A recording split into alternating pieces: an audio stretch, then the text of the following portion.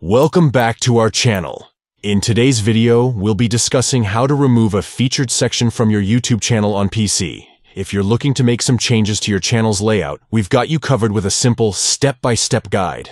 Let's get started. Step 1. Open YouTube Studio. First, open your YouTube Studio dashboard on your PC. Step 2. Click on Customization. Within YouTube Studio, locate and click on the Customization tab. Step 3. Scroll down to Featured Section. Scroll down the customization options until you find the Featured Section section. Step 4. Select the section you want to remove. Identify the featured section that you want to remove from your channel. You'll see a list of sections that you've previously added. Step 5. Click More. Next to the selected section, click on the More button. Step 6. Click on Remove Section.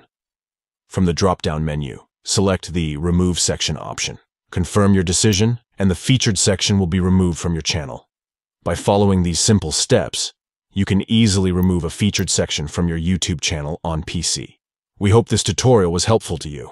If you found this video informative, please give it a thumbs up and consider subscribing to our channel for more helpful YouTube tips and tricks. Thank you for watching, and we'll see you in the next video.